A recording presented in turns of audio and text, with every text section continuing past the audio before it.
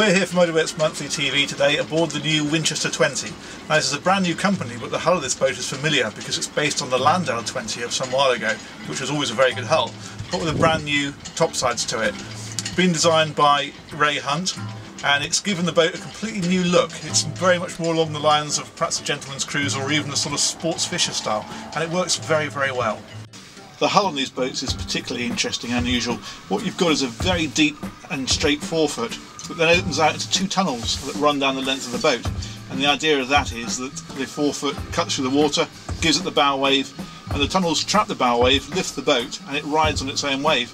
And it's actually quite effective out on the water. The boat runs very flat, it planes at very low speeds, it's very stable when it's at rest, and rather unusually, because of the sponsons that it effectively creates, it actually corners very, very flat, so there's hardly any lean at all as you turn.